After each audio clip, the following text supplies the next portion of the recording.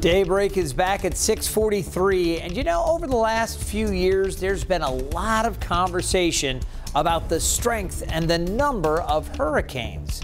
So, are we seeing more storms? Are they getting stronger? Well, and is any of this tied to climate change? There are two main questions when talking about climate change and hurricanes. Will hurricanes become more frequent? And will hurricanes become more intense? The answers might surprise you. Data suggests that yes, oceans and atmosphere continue to warm, but it also shows that wind shear will begin to increase.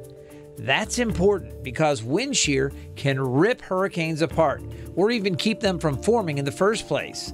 And that suggests the frequency of weaker hurricanes could drop over time. However, the storms that do form could be stronger thanks to those rising water temperatures. And that warm water is the perfect fuel to throttle these storms up. Let me point out, the study of storms and climate change is complicated because of a lack of historical data.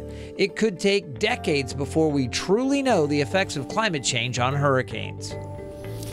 So there is a lot of debate on that, and it will continue, but it is something folks are studying, and as I just mentioned, it's going to take a while before we really know. Coming up on Thursday, we're going to talk about putting together a communication plan, why that's so important for your family, and we'll talk about what you should do if we lose cell phones.